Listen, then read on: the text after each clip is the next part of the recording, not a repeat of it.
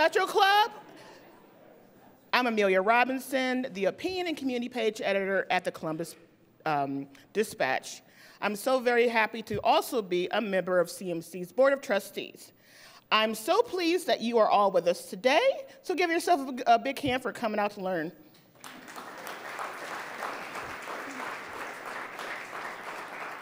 I want to thank our sponsors today. We have Columbus Foundation. We are also grateful for the generous support of the Centers for Human Kindness at the Columbus Foundation, and of course the Columbus Dispatch, which is 152 years old, so we beat you, library, there you have that. We provided today's live stream for today's event. Let's also thank all the sponsors who are in the form flyer. Thank you. So now we're going to get to our conversation for today. America's public libraries have long been held up as pillars of free speech. They are also getting caught up in the crosshairs of the culture wars that are ripping through our nation. Initiatives to take controversial books off library shelves are now not new to Ohio, and we'll hear all about that today. But recent years have seen unprecedented rises in the number of titles under fire, according to the American Library Association. What happens when demand for censorship collides with libraries that are based on free speech? Today we will explore the critical role libraries play in our democracy and how libraries are working to preserve intellectual freedoms. Please welcome our fantastic panel. We have Matthew Bessler, who was principal with Bolick, B. Messler, and Gleason. I told you I was going to get it wrong. I tried real hard. I practiced at 9. Bolick. Thank you. We shall say it together later. We also have Michelle Francis, who is Executive Director of the Ohio Library Council, Patrick Lewinsky, who is CEO of Columbus Metropolitan Library, Felton Thomas, Jr., who is Executive Director and CEO of the Cleveland Public Library, and our moderator, who is David Weaver, who is Executive Director of the Ohioana Library Association. You can read all about them in your form flyer. So now I'm going to turn it over to David. It is all yours.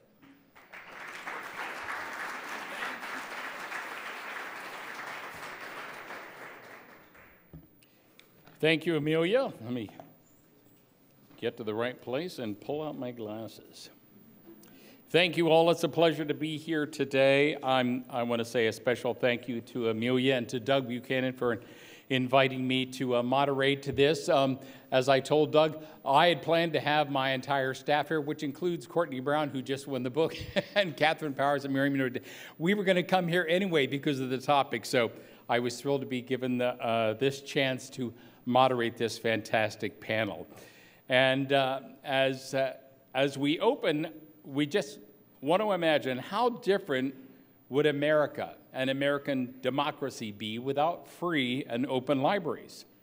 Would we even be a democracy?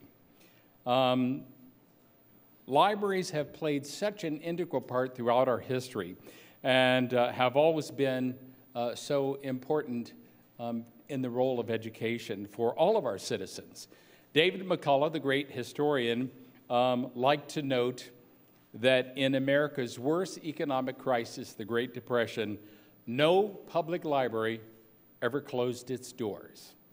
And so, as Amelia said, with America's public libraries held up as pillars of free speech, yet at the same time being caught in the crossfire of cultural wars, we are seeing now challenges like we have not seen before, but they are nothing new.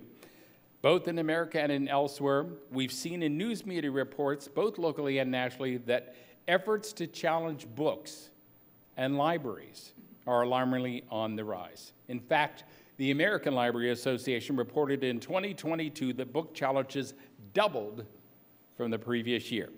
And so, my first question to our distinguished panel, why? Why are these challenges increasing, and what do those who are behind them, what are they seeking?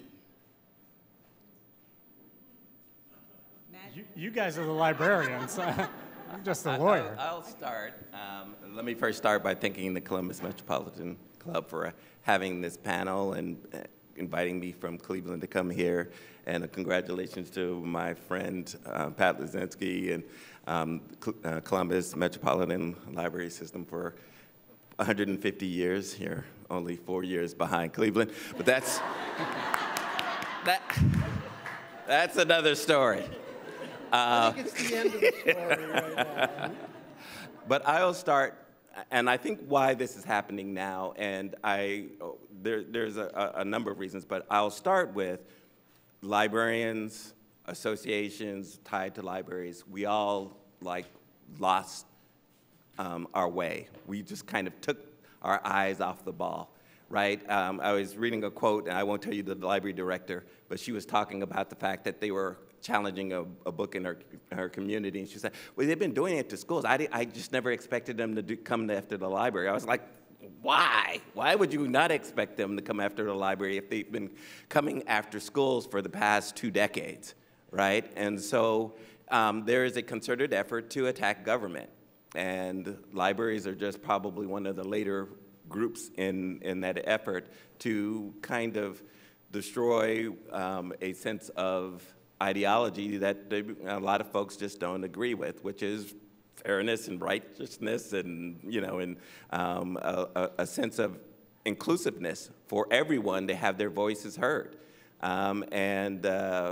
We have, as libraries and as associations, been way behind in our efforts to fight this off. So far behind that we are fighting uphill now, right? You would never see this, and you look at another example with someone who will, like another association, and the National Rifle Association has somehow been able to fight off all of the, any form of things, and yet the libraries are seeming to be getting run over by these challenges. So I think first, and I'll say, and I'll turn it over to the rest of the panel, we just missed our opportunity to catch this early on when we had an opportunity. Well, Go ahead. first of all, oh, see, my microphone is on. We were worried. Okay. So first off, I do want to just thank, obviously, the Columbus Metropolitan Club for having us here today, and all of our wonderful librarians in the room, because I know we've got lots of libraries here. The last time we were here was actually 4 years ago, not here, but over at Confluence Park, to talk about architecture in public libraries and about public library buildings and facilities and how they are the center of the community. And for those of you who forget, that was pre-pandemic, right? So a lot has happened since then. And the past couple of years, people have been very angry for some reason. I don't know why, probably because of the pandemic, but whatever. And so people have been very angry. And as David mentioned, the idea of challenges or people questioning things, that's not anything new. We have had that. We had that in the 90s. We had it in the early 2000s with the introduction of the internet and all of that. But what's different now, I think a little bit, also has to do with we just came out of a pandemic. People were mad about masks. They were mad about having to stay at home. And then on top of that, we have social media today.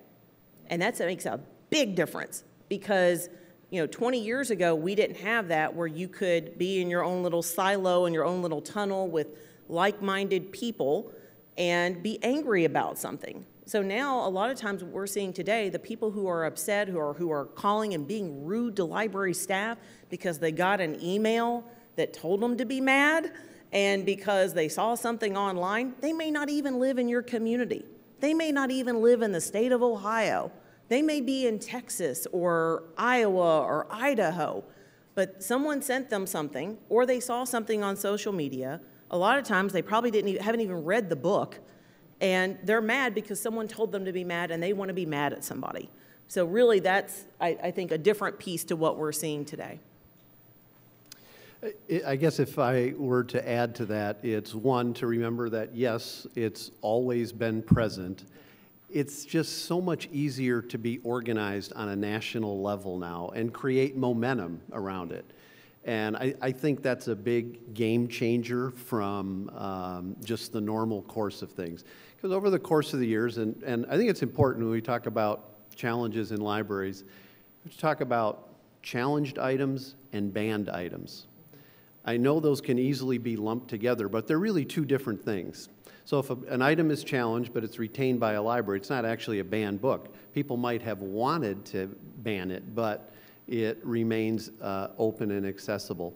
I also think if you track the trajectory of this current movement, it did start in schools, and really we're just a part of the overall political environment of what's happening. So I don't think it's, here's something special about library. It's the context of what's happening socially and politically, and libraries are just a natural outcropping of that. But it started in schools, and it's also an important difference here to make. While in school, the schools act in loco parentis, or in place of the parent, but in a public library, they do not, right? So there's a big difference there in terms of the public forum versus the school forum.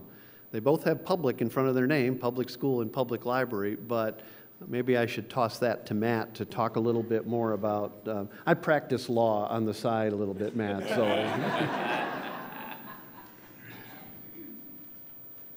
Well, I can't speak so much to why now. I read the newspaper like everybody else, and I watch news like everybody else. To me, though, this is a new chapter in a book, no pun intended, that goes back 2,000 years. Fear of the written word is as old as the written word. It dates back at least to the first Chinese dynasty, and probably before.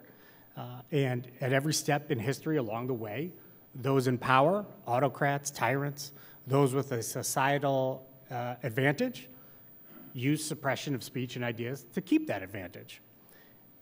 And the problem is that history teaches us that those who begin coercive elimination of dissent soon find themselves exterminating dissenters.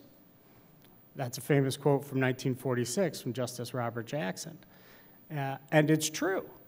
So it may not seem like a big deal to ban Charlotte's Web today, but it really is a slippery slope, and we need to look at history to decide, are these the types of governments we want to live under? Because if nothing else, one day the shoe's going to be on the other foot, and you may be the person trying to suppress speech now, but you won't be forever.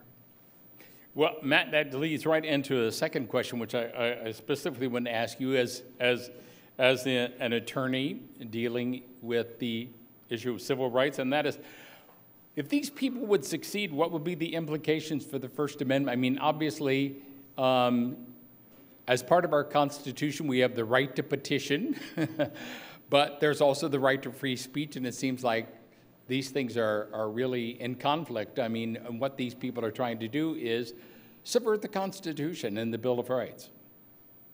Yeah, you're right. I mean, I can't put it any better than that. We could talk about what the First Amendment law is, and I'm happy to do that. But fundamentally, you're right, and it's just what we talked about. It's an effort to suppress dissenting thought, because speech is power. And if we can just stop people from thinking about anything that we don't want them to think about, then we can stay in power forever. Obviously, the problem is you can't suppress an idea. But if we start going down that road, and the courts, to their credit, have been jealously protective of the First Amendment and libraries in general, because we know from history where that road leads. Yeah. Anyone else want to jump in there? Well, I guess what I would add to that is we talk about the organized efforts by members of the public. Libraries are really organized as well, right? We're very well networked together, and we share the stories with each other.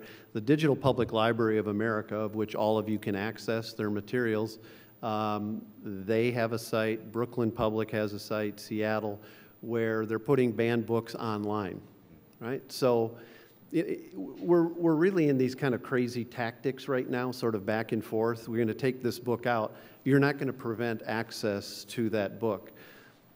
Recently at the San Diego Public Library, a group came in and checked out all of the Pride display books in June and said they're not giving them back until the library agrees to destroy them or to take them out of the collection. I think within 3 days, they had 15,000 in donations to replace the books, right? And so this is the kind of like gamesmanship that is going back and forth. So at the end of the day, I don't know how we resolve that. But I would ask the audience, you know, it's a question that we can't answer, but just to reflect upon, given today's political environment, if public libraries didn't exist, could we form them today? Look at Pat getting philosophy. Going deep on us. I think you were going to say something. Well, I was just going to say, I think if you go back to the, you know, the philosophy of what we've talked about, and it is above most, well, almost every Carnegie library, talk about being open to all. And that's what we do. And you talk about the First Amendment and the freedom to read. That is at the heart of what we do and what we believe in. You know, number one, first and foremost, we provide services, libraries provide services to everyone, period. That's everyone. That doesn't mean you have to like everybody in the library. That doesn't mean you have to like every piece of material that you see in the library. I am not the first one to say it, but many librarians believe if they have something in their library that offends someone, they're doing their job, because there's always a place for everyone in the library. And it's not just books, we've talked about books, but also programs, services, displays. That's one of the things that we've seen a lot of complaints about over the past couple of years. We just came out of June. What do we celebrate in the month of June? Pride Month. So from day one, it's like all of a sudden, it's an avalanche of people who all of a sudden are like, well, they didn't have a problem when we were celebrating, you know, whatever History Month or whatever. Now all of a sudden they're mad about the Pride display. So it's things like that that we're seeing more of today. But I think, again, if you take a step back, we are open to everyone. And I've told them this before, when I first came into this job, one of the first things a librarian told me was the book that she had to buy the most of or replace the most was the Bible. Because there were certain people who felt like the Bible should not be in the library. So they would hide it or they would check it out or whatever. And so I think it's on both sides. If I could say just one thing to what Matthew said, I think what we recognize is there may be the top 10 items that are being banned across the country. Most of them are, 9 of the top 10 are folks of color. All of them are LGBTQIA supportive. And so, but that transitions and starts going down to where you start getting Charlotte's Web, Brown Bear, the Lorax by lumber companies because they don't believe in the concept of the Lorax. You know, so everyone starts to put forward why they think some books shouldn't be there, and then you're just running out of having a situation where you have no books because somebody is always offended by something in every book that we have. Well, it kind of like draws up exactly, Pat and I have talked before, one of the favorite expressions that Pat Lozinski is very proud of is the 3 words you pass under to enter the Columbus Metropolitan Library's main library: open to all. And that just doesn't mean open to all people, but open to all ideas, all beliefs, all points of view. And I think a lot of time people do forget that. So, and as we were talking about this, are the books that are really being challenged today ones that are on transgender and, you know, gays and everything of that nature? Is that what it was? 70 years ago, we were going through a similar period like this, but the books being challenged were quote-unquote subversive, pro-communist. Everyone was frightened because it was the height of the McCarthy era. And in a commencement speech on June 14, 1953 at Dartmouth College, President Dwight D. Eisenhower, who was practically the only person who was not afraid of Joe McCarthy, said this in his commencement speech: "Don't join the book burners. Don't think you are going to conceal faults by concealing evidence that they ever existed. Don't be afraid to go into your library and read every book." I think that's still pretty good advice, is it not? And so now as we're looking at it, it's not communist, but something else. So what is it? What are the challenges most that we are seeing? Specific authors or specific themes? Well, first of all, I want to say if you want to do an author a favor, challenge his or her book, because sales are going through the roof for them at that point. Well, we actually brought a selection, so if you'd like to wear a sticker that says, "I read banned books," we can check some of these out, but come up after the program and take a look. It's really a little bit of everything, and I don't know what ALA says, close to ALA is the American Library Association, I think is saying there's about 2,000 challenges within the last calendar year. So that's really spiked. And those are 2,000 different titles. But I think we are seeing an emphasis of, or a interest in attacking sort of the LGBTQ books right now. That seems to be a little bit of a spike other than other areas. I don't know, Felton, if you would agree with that or Yeah, not. no, absolutely. That's the top of the list, but also folks of color. I mean, people are trying to kind of change history, and so, you know, Bluest Eye, which has been out for a number of years, is always either at the top or the second on the list of books that are being challenged. And any books, you know, right now, you go to Texas, any book that, or Florida, it's any book that speaks to history of African American life. They're trying to say that that's not the way it happened, or that it, you know, people should be happy about enslavement, right? Which is just completely crazy, but they're trying to put that into overall into the curriculum for our young people. I think one of the, well, I do think it is the majority of those titles. We do have some crazy ones sometimes, and I'll just share a couple that it just blows my mind. And I don't know the exact title of it, but I know one of the books that was actually formally challenged, that where someone actually completed a reconsideration form to go through the formal process, was a book about the poop emoji. I'm sorry, I'm just like, really? So, but even a few years ago, we were actually working with a legislator at the time who loved to read to his daughters. He has 3 daughters. Loved to read to them every night when he was back in the district. That was their thing. And they loved the Captain Underpants books. That was something that they always read together. And we had him come, and he was a member of leadership at the time, and we had him come to a story time. And he said, "Michelle, I cannot believe, what do people have against Captain Underpants? Like, is it that?" And it's everybody, they were upset about it. They felt as though it was inappropriate, not only for their children, but for other people's children. And that's the piece what this goes back to. No one should have the ability to dictate what me or my children or what we have access to. That's not their job.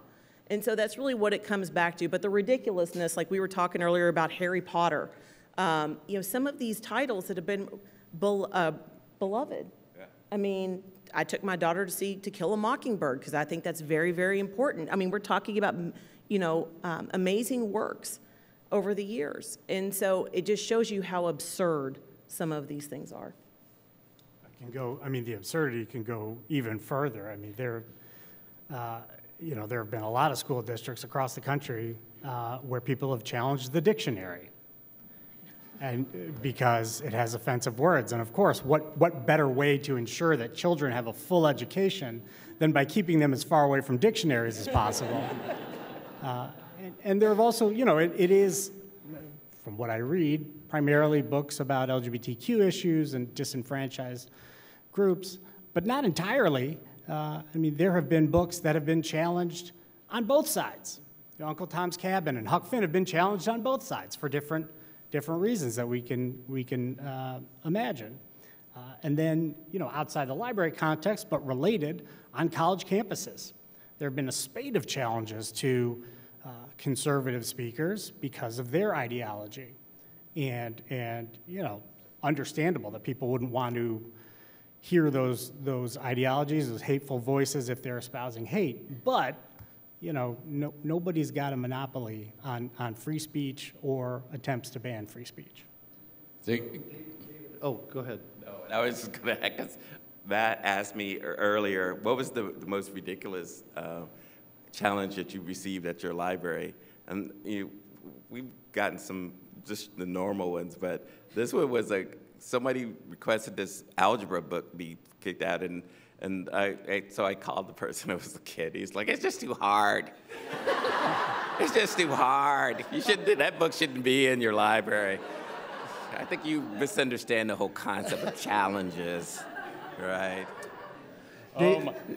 David, it might be helpful just so that the audience kind of understands, well, what process does a library go through when an item is challenged? And I say a library, but I look around and I see Bexley and Worthington and Westerville and probably the other libraries from Central Ohio. We're really blessed to have great library partners throughout Franklin County and Central Ohio. But so when someone actually fills out a form formally to have us reconsider an item, it also includes, well, what would you like us to do with the item as well, right? And we try to create a little bit of friction there so that it's not just a librarian on the floor who's going back and forth with a customer and having that argument. So if you're serious about it, fill out this form and we'll run it through the process. And it's a process. For us, that process is Laura, who is our collection management director, assembles all of the professional reviews that might be available on that particular title. And oftentimes that's 4 or 5. So they're looking at Publishers Weekly and New York Times and Library Journal and others. So we get copies of those. So we know what critics have said about the item. Then we go into our library system and find out how many copies do we have of that title and how many times has it been checked out. So typically we'll say, with the 18 libraries that share our consortium here, there are 93 copies, and it has circulated 765 times since it was added in 1999. And then we also have, we're in the presence of OCLC, and Christina is here. OCLC, this great resource that was birthed right here in Central Ohio, in Dublin now. They have the largest database of library materials in the world, so we check how many libraries have this book in the United States. And we gather all of that information and send that back to the customer along with the library board's approved policy on access to materials and our materials selection policy. So they get a load from us. But part of that is to take some of the air out of the passion around this, but I also see each one of those as an opportunity to educate, because oftentimes the person who's challenging saying, oh, that means something that I really treasure could be challenged as well. And so most times that works pretty well, but ultimately if a customer disagreed, then the Library Board of Trustees would have the responsibility for ruling on that item. And it's important for folks to know that. And Pat, I see you actually have some books here, right? Aren't those books that you actually brought, I was thinking, or? You're just saying I only read these banned books. Oh, no. Yeah. No, I was thinking that you had brought some titles. Yes. Our team, I said, just go online and take a look at some titles that have been challenged nationally, and let's just bring them in as a display. And I think it's just good to illustrate, frankly, the continuum of challenges that public libraries face, and to reinforce one of my favorite quotes about libraries being one of democracy's best kept promise, right? And this is evidence of it. Excellent. And I wanted to say, actually, Pat, I went this morning on the Columbus Metropolitan Library catalog to check out Toni Morrison's The Bluest Eye. Her debut book launched a career that ultimately led to a Nobel Prize in Literature, is regarded as a classic of American literature, and yet consistently shows up on so many lists as one of the most challenged books. And so I thought I would check and see what the Bluest Eye stats were at CML. 93 print copies, of which 55 are in circulation currently, 13 ebooks, all of which are out with 21 holds, and 2 large print copies, both in circulation with 3 holds on that. So obviously challenges have not stopped the Bluest Eye, at least in Columbus, from being read. But I wanted to ask that very question, which you just mentioned. Do you find that when books become controversial or a challenge, it actually drives up the readership? It has the exact opposite effect? If I could on that one, David, I'll just kind of start. Just because, well, and again, we are in Ohio. Did you know there's a Toni Morrison Day in Ohio? We have that now. That's an official celebration. So I'll go back to an author that we've had the pleasure of hosting here in Ohio, and I know several of our libraries have as well, Jason Reynolds, and who obviously has an amazing, has done amazing work and has amazing titles and has written great works, and kids love him. They just love him. And, you know, every time he gets the question when he's being interviewed about, you know, for any of his titles, if they're challenged or banned, isn't that great for sales? And his response always is, well, probably, but it's really sad too, because at the same time, that means that that kid or someone is not going to have access to that book. Yes, there may be others that will help donate or bring in copies, but that means that some kid, someone is not going to have access to that book. And that's really what's sad. I mean, yes, it does probably have a tendency to drive up sales. And for the people who think that they're going to hide a book or check it out and the library's not going to get another copy, I got news for you. That's not how it works. So the librarians find them. If you hide them on top of the stacks or stick them in a different section, they're going to find them. They're going to put them back in the right spot. If you think you're going to check it out, and if you happen to still have late fees or whatever, the library's going to order more copies. It's not as though they're going to make sure that their members or that the patrons and the individuals in their community still have access to that material. Yeah. Just that I will say I had George Johnson, whose book All Boys Aren't Blue has been in the top 10 since it came out, and he said, I've made a lot of money off of that book, and those guys have helped me out. Thank you very much, he said. But he said to that, he recognizes it's only so much time that this is going to be out there and that they're going to be after them, because they will find something else to go after. It'll be Colin Kaepernick this month. It'll be so-and-so next month. It'll be someone else. So he recognizes that this period of time of what's happening around the banning of books he hopes will be short-lived, and he's got some interesting stories of being chased after in airports and other things by some of these conservatives. So, but he recognizes that there's a plus and a minus that comes along with it. The sales part of it, challenging a book sort of sanctifies the message. It gives the book greater meaning and status to people, because, wow, if this book is so important that someone wants to stop me from reading it, I better find out what it's about. It's like you tell a kid, don't open that drawer in the kitchen because it might have candy. Well, is that okay? End of story. The kid's never going to think about that drawer. Of course not. It's why censorship at the end of the day, although it's an effort to control people's thoughts, it just doesn't work. David, just kind of a little bit of a segue here. We have processes in place, and we're able to handle this. And frankly, I feel there are less issues in urban areas than there are in some of the small towns, and Michelle might talk about that. But also in the current political context, you just can't deny the blue state, red state issue that's going on here. So on the red state side, in Arkansas, this session of their General Assembly passed a law that if a librarian or bookseller is found to distribute material deemed harmful to minors, misdemeanor with up to 1 year in prison for doing that. So the central, I said libraries are connected. The Little Rock Library, Central Arkansas Library, is trying to gather money to help with their lawsuit against the state on this particular issue.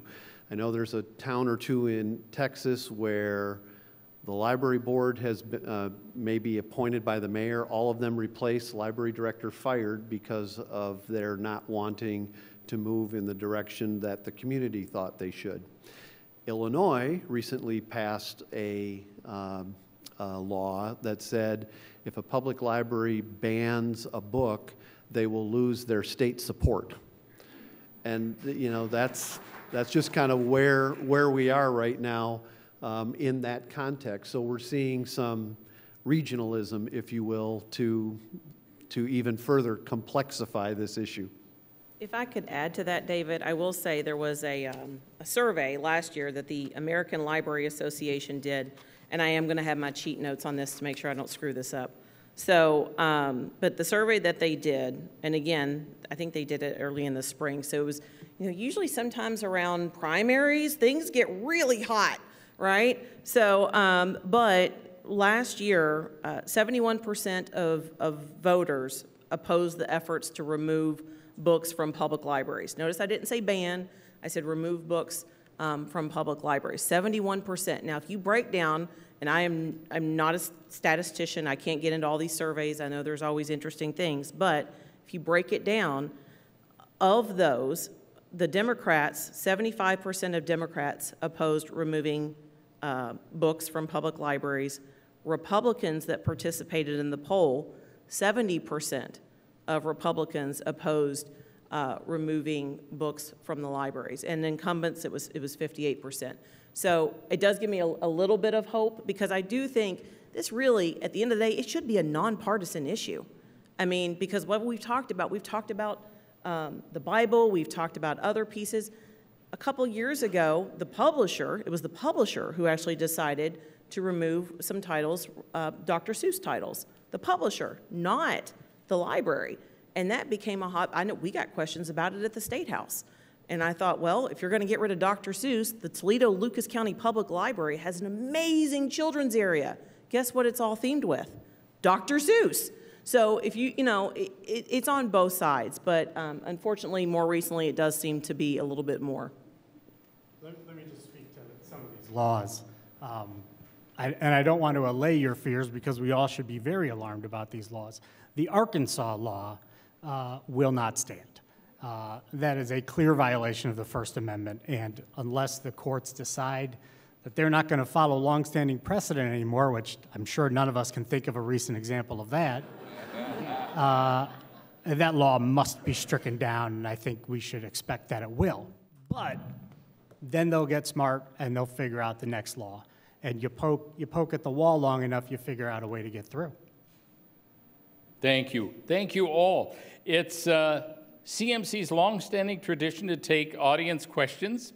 Mantra Moody, who with WCMC is going to curate questions from today's live stream audience. And for those of you who are here in person who would like to ask a question, please join Mantra at the microphone in the back of the room. Out of respect for others, please keep your questions brief and to the point. We can get as many as possible. Questions do end with a question mark. So please make yourself over there. And Mantra, do we have a question from our live stream audience? Yes, so thank you, Dave, and thank you to the panelists. So this is to Matt. I understand your father argued a famous Ohio book banning case in the 70s. Can you tell us a little bit about that? Sure. Well, first of all, that's clearly a planted question. Yes, so my dad, Howard Besser, was a civil rights lawyer. And in 1975, a group of 5 students in Strongsville challenged the school board's removal of some books and refusal to put some books in the library. It was Catch-22, God Bless You, Mr. Rosewater, and Cat's Cradle. So these students brought that challenge, and the case went to the U.S. Court of Appeals for the Sixth Circuit, and the court, relying on this notion that students have a First Amendment right to receive information. I'm sure you've all heard the famous quote that students don't shed their First Amendment rights at the schoolhouse gates. So relying on that notion, the court said, no, there's a difference between requiring the school board to put a book in the library and removing a book from the library because you don't agree with the message. And the court said you can't remove a book from even a school library just because you don't like the message. And it was the first case of its kind to have a removed book put back into a school library. And I know that my dad was extremely proud of that, and so obviously I am too, and book banning has a special place for me. Thank you for that question. Sir. Hello, I'm Jeffrey Lemichuk.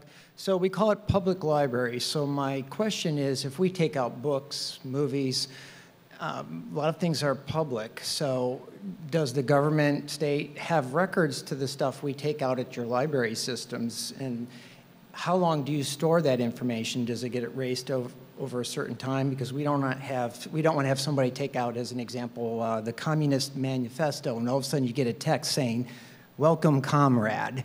How is that stored, deleted, etc.?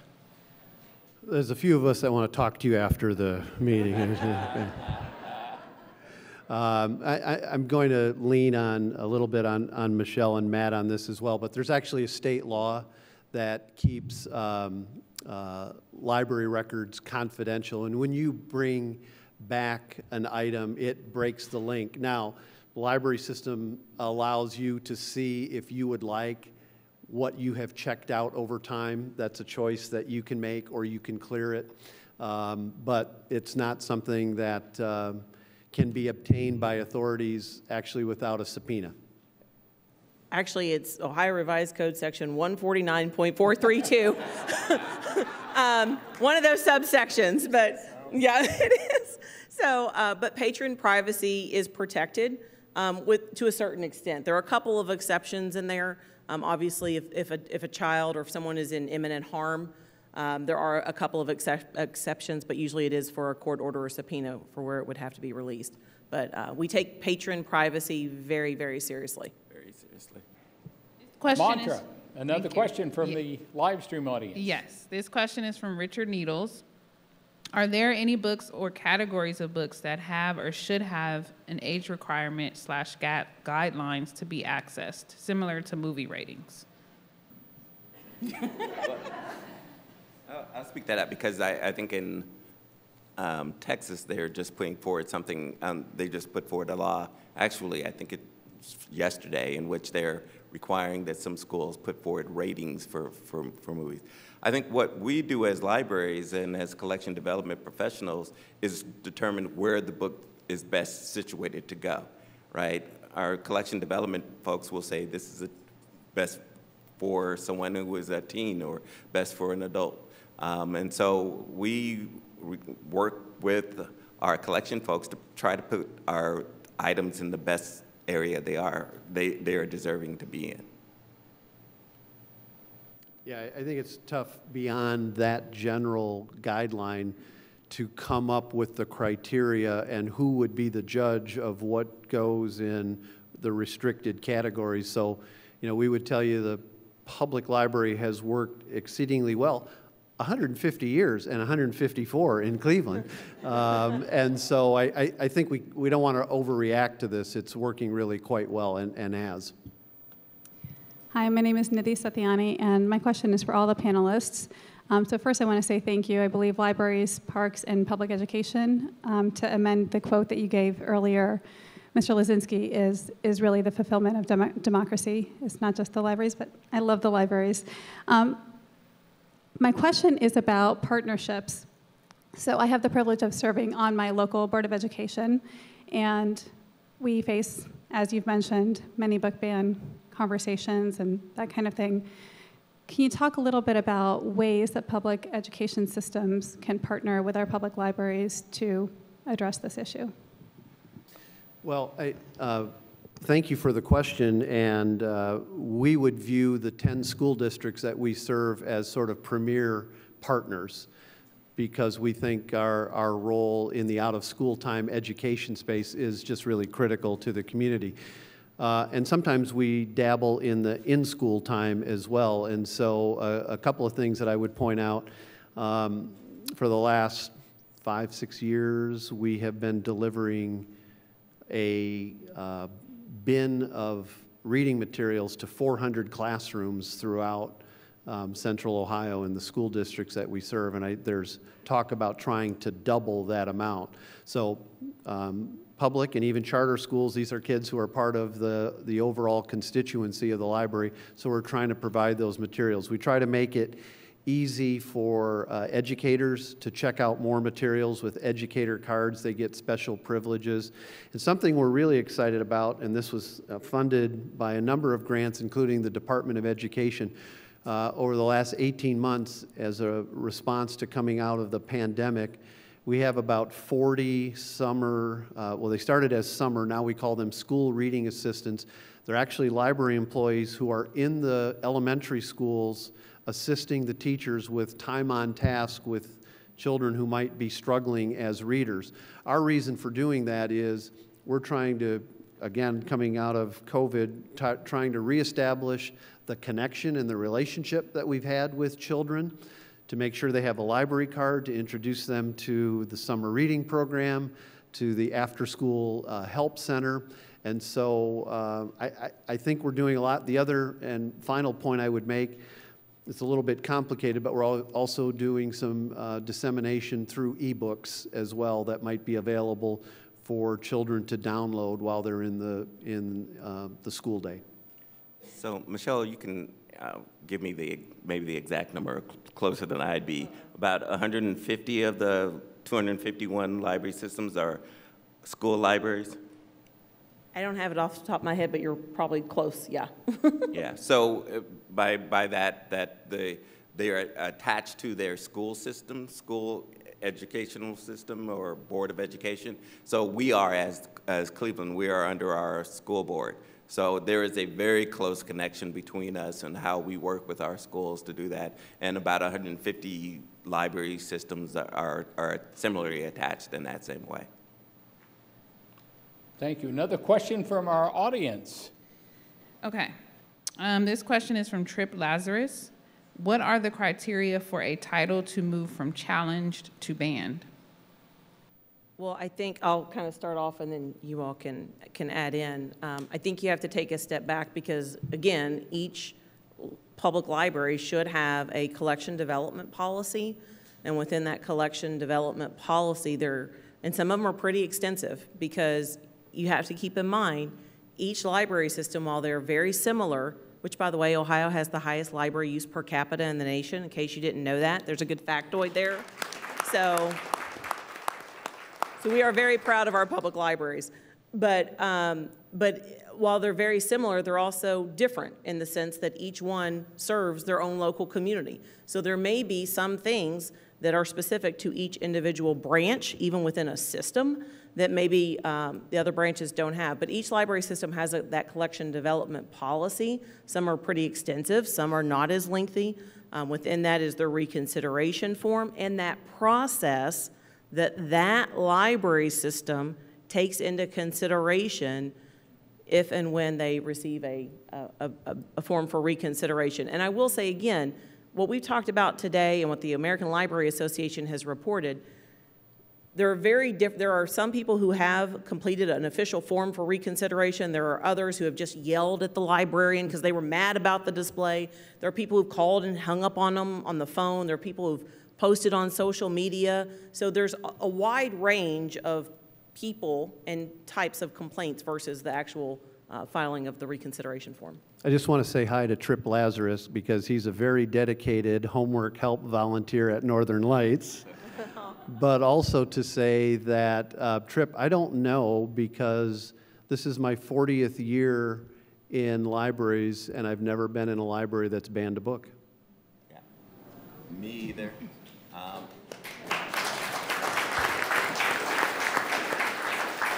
Overwhelmingly, of the 2,200 books that were banned last year, overwhelmingly most of them were banned in schools.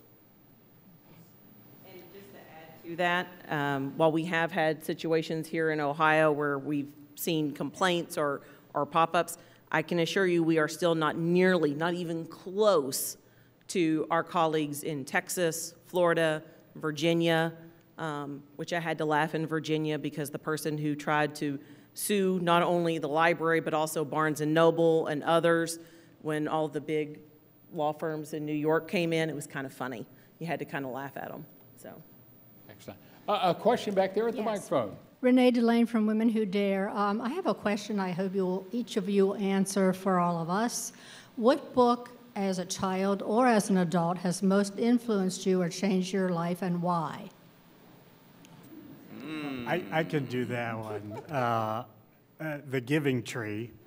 All right. Go ahead. You go first. No, go ahead. And No. then I have another one. I have another one. Go ahead. No, The Giving Tree, that was a book that was read to me, and I still sort of get misty when my kids ask me to read it.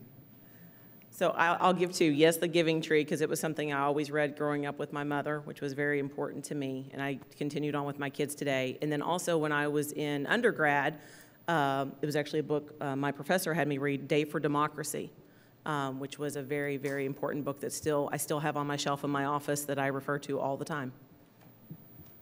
Why don't you ask me which child I like the best, or maybe which of my favorite library? Something simple. What I would, and I use this example all the time because, we have 2 million books in the collection. I try to read as often as I can. The story I tell is when I was in 9th grade, a social studies teacher took me aside and gave me a copy of The Grapes of Wrath, and he said, I think you ought to read this. And I made the connection, even though he didn't say it, that he didn't give it to anyone else in the class. And I think for me, it showed not only the power of the book that I enjoyed, but the power of someone having the confidence in you to read a book that maybe you would have thought was beyond you, which is another reason not to put age restrictions on books. Yeah, that's a really important point, because I think we all have favorite books at different times in our life. But, it goes back and forth between, for me, Catcher in the Rye or the autobiography of Malcolm X, depending on how angry I am one day. So today it's Catcher in the Rye. You guys are maybe also happy. So They like at that table, they like books that have been banned. Because all the books they like at this table were happy little kids' books about dying trees. And our wonderful Jane Scott back there. Jane. Oh, thanks, guys, thanks. And yes, retirement is fabulous, thank you. Quick question, maybe has a long answer. I haven't heard you talk about any national or statewide lobbying efforts that might get ahead of all of the other stuff that might be coming along. I was intrigued by what you said about the Illinois legislature and they definitely took an offensive and got ahead of that. What other efforts, statewide or nationally, are being done? That I would tell you to look at. One is Penn International. I think they're in their 101st year, founded by authors in the UK, and I think founded a year later. If you go online, you'll see just some of the real lions of literature in the U.S. that helped found it in 1923. And then there's I think it's a recently formed group, United Against Book Bans. And I looked at it in preparation for this, and there must be 50 agencies that are a part of it, and you can sign up individually to be a part of it as well. And I think, that's the best. Honestly, I don't want to see just the American Library Association do this, because I think it's much bigger than that. It's all of us, and I think there's strength in numbers. Yeah, I think booksellers, book publishers are coming to be a part of this. I think we're way behind, but I think I'm happy to see that President Obama has started to really come to the forefront on this issue. And folks like Jay-Z is coming in and putting money out and, for it. And if Beyonce gets behind anything, it's all over then. So that's all we need, right, is Beyonce. So. Just real quick, David, because I know we're getting close. But at the end of June, Felton mentioned the authors and publishers.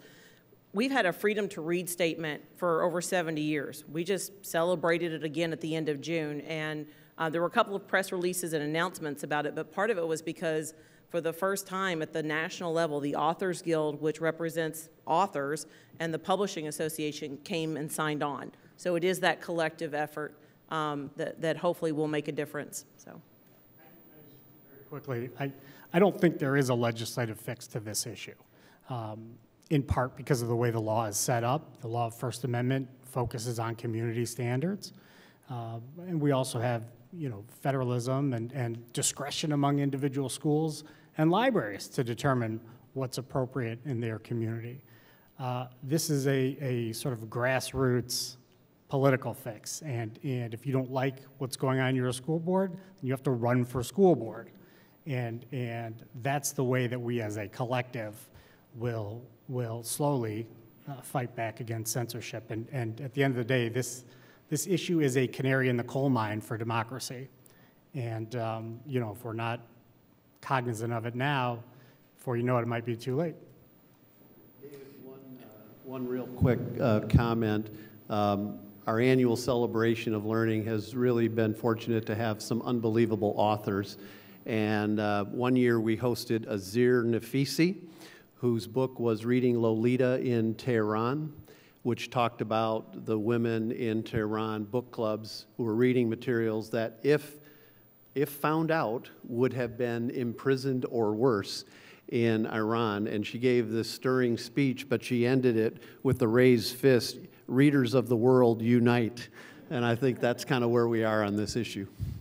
Thank you. On that note, wow, what a perfect note. Thank you, Patrick. I wish we had more time, but I've gotten the wrap-up single, so we're going to turn it back to CMC board member Amelia Robinson for concluding remarks. Amelia, take it away.